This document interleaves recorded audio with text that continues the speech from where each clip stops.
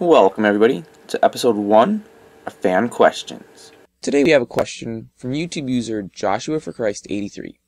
He asks, "Hi Nathan, can you please make a tutorial on how to set up the compositing in Blender for the green screen? Thank you." Well, Joshua, we sure can. Okay, so we're going to be showing how to set up green screening in Blender, or as it's technically termed, chroma key.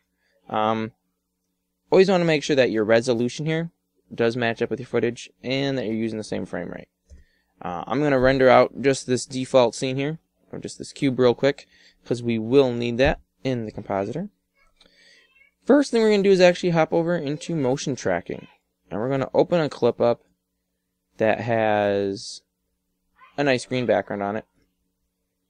It's just me talking. Once the video is loaded, we are going to change from tracking over to the mask. We're going to create a garbage mask around my character. This basically will just tell the compositor that everything outside of this shape can be ignored and it doesn't need to run any processing through on that to figure out what's green or not. And then to draw the shape, just holding down the control key and clicking to put the path and then toggling cyclic. Now I know from past experience that this is going to be backwards. And so if you just toggle the little invert button there, I guess the white should point towards the outside, or not the white, but these little lines, they should point towards what is being masked out. So obviously I do want to still exist and I want the outside to not exist. So just have to invert it and then it will work. Now we hop into the compositing. Right now we are at the scene. So we want to turn on use nodes. Now we have the render layer already here and the composite. We are going to add an output of a viewer node, just because then we can have a node, or the backdrop, you have to have the viewer node for that to work. Okay, now we're going to add an image, although it won't actually be an image, it will be a video. And we want to make sure we grab the same video we just grabbed, which I believe was 06, or 0006 here. Frames, that's the total number of frames. I'm just going to set that to 3000. Don't think it's going to matter too much because we don't have that many frames in the timeline here. Check auto refresh. This way when you change frames, it will automatically change here and update. We are going to need a mix node. The mix node is what we will be mixing the two layers together with, which right now doesn't really do anything. But that's because we're missing the keying node, which pretty much is where all the important stuff happens. We're going to select the key color and we'll just click on kind of a mid-tone green in this background area here, which, as you'll notice now, kind of turned to the background all this muddy grayish color. Now what we can do is just actually look at the matte value here. Let me zoom the background out a bit. Letter V on the keyboard zooms out. Alt V zooms in. And we notice there's a lot of this grayish color in the background that we don't want. So we are going to, well, first off, we're going to actually connect the matte to the FAC value on the mix node, even though we're not seeing any effect of that right now. Select the keying node, and all of our options show up right there. So we can slide everything off the screen and just get a nice clean picture of what's on the background. We need to adjust the clip black and clip white. If you turn the black up, you'll notice we lose a lot of that gray color.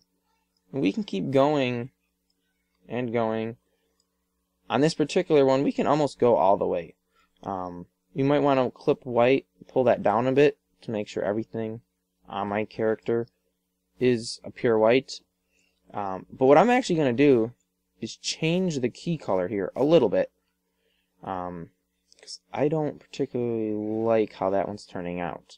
Sometimes by just changing around the key color, you can get a better background.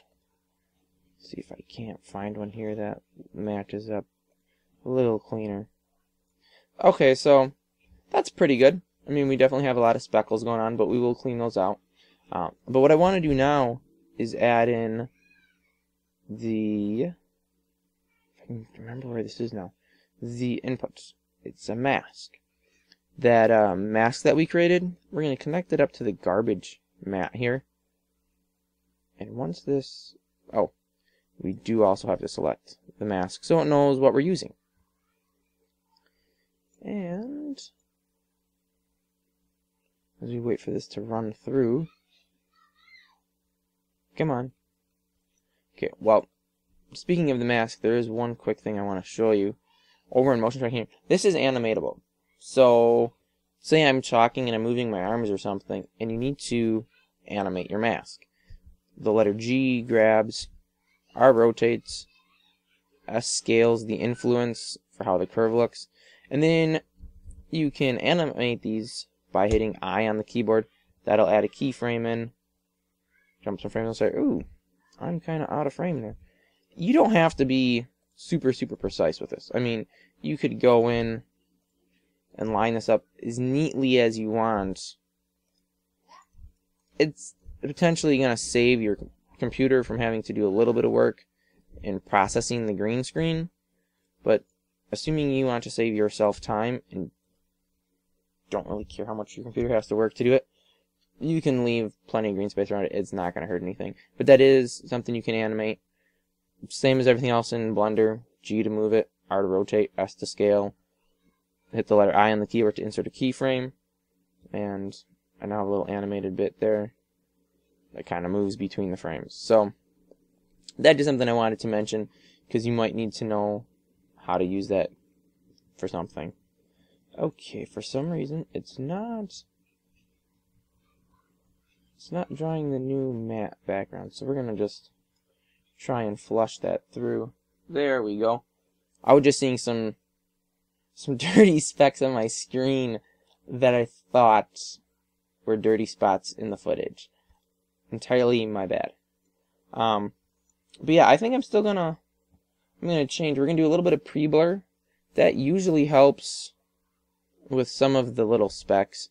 Letter V on the keyboard will zoom this image out. Alt V will zoom it in.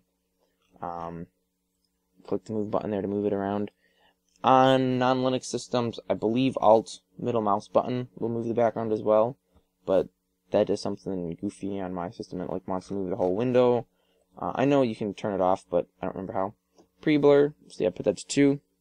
Now those little specks are all gone. Now we're gonna pull the image back in here.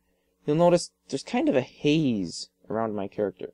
We can counter that by maybe let's dilate, erode the edge a bit. You notice that turned it down a little.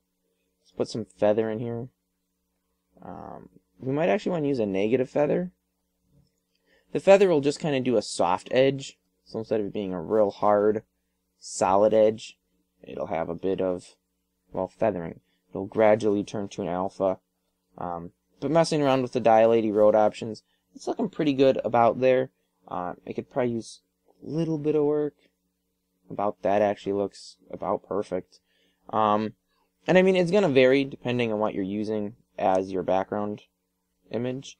Because if the colors match pretty close, you can get away with a dirtier job on the mask than if it's something where the colors are completely opposite and it's going to stick out like a sore thumb. Like if I was on a hot pink background, it would probably be blatantly obvious that this was green screened in. If I was in some sort of like a natural woods or something, you wouldn't really notice it because the colors match up. Now, you can use other things than just a render layer. Say you want to green screen yourself on top of some picture. I have a random image here on my desktop, which we are going to use, and we'll just drop that right into the image. Now you're noticing my head's cut off, and the bottom, which you can't tell, is cut off. It's easily fixable.